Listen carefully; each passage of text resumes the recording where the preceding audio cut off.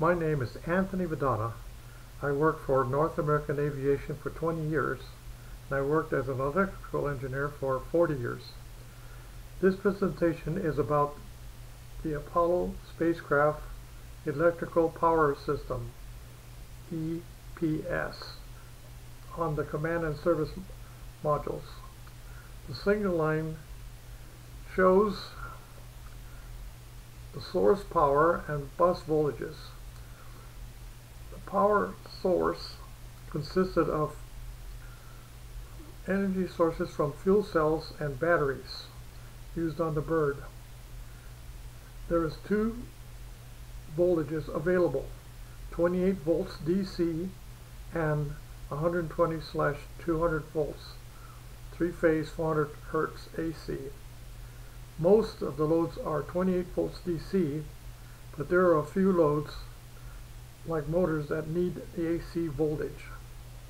The fuel cells are like liquid batteries that last several weeks. They provide DC voltage, and the byproduct produces water. Several batteries are used for the reentry and for pyro loads. Pyro is like an explosive. They blow things off the bird, like the parachute.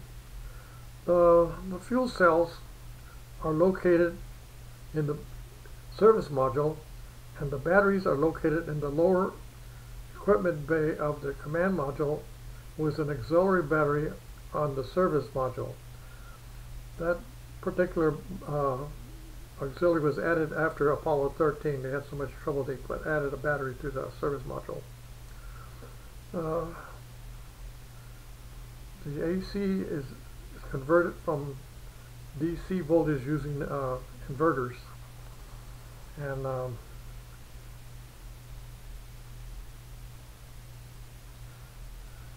inverters are covered earlier. The fuel cells are being shown right now. It shows they're more than just liquid batteries. They're quite exotic, and they have a lot of equipment that goes with them and mounted on the spacecraft itself. But they do last a long time, and they're extremely light compared to the batteries it would produce. Batteries would be way more than the command module. This shows how the fuel cell works. And here's the mock-up showing the fuel cells, and another view of it from a perspective view in there on the service module. Here's a little bit of, now we're starting the batteries. And the batteries were used for re-entry, and because they were disconnected from the fuel cells. And this shows the characteristics of the batteries and where they're located at the lower equipment bay. The blow up of it. And here's another view of where the batteries are located.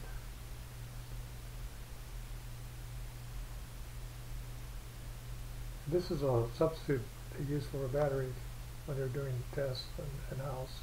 The batteries were rated 40 amp hours, which is quite a lot of punch on that.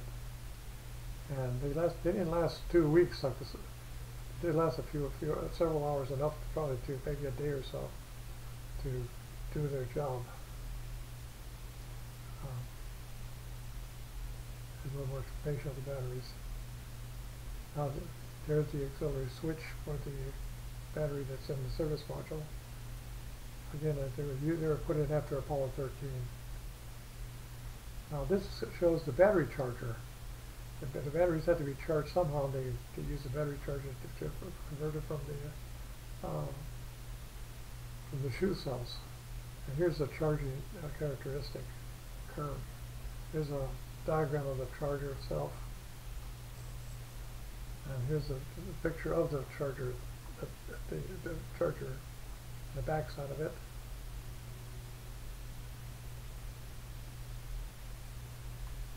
And the inverters were important, but they did get that to get the AC voltage. And here's a diagram of the AC system. And here's a picture of the AC system, the actual devices they use on the bird. and that shows where the locations are, how they were hooked up. And there's a location of them on the lower equipment bay. Again, this is on the diagram. And now we're going to the panels to show the fuses and the switches and things of that nature are needed for the power system. They were used for DC and AC, and they would switch these things back and forth as required to monitor the voltages on the command module. And here's all the fuses on there, quite a bit. Not fuses, but actually they're circuit breakers. They were just push them in. They're small cylindrical circuit breakers. Don't look anything like the house breakers you have. These are like a little tube. Here's the back side of one of the panels. You can see with the wiring on it. And here's some more circuit breakers. And this shows a photograph of how the circuit breakers look like mounted on the panel. And it shows that location of that particular panel. There were circuit breakers throughout that bird. And here's the panel again. Overall, if you look at it, overall view, and it shows the different sides blown up so you can see it more clearly. And here's a photograph of what they look like. Another view of the circuit breakers and switches. And this shows the fuel cell that's used on the space shuttle. Looks a lot different. And here's the diagram for the lunar module overall, and the next diagram will show the AC power for the lunar module. It uses the same kind of setup that the Apollo command service modules did, so they would use all the same type of equipment. And here's some locations you get more detailed information. You want to look up exactly what these things do, how this powers. This I threw in a Soyuz diagram. They're hard to find, so I got one that was in Russian and labeled everything, and so you can see what it looks like. And that's the end of my presentation. Thank you for viewing it.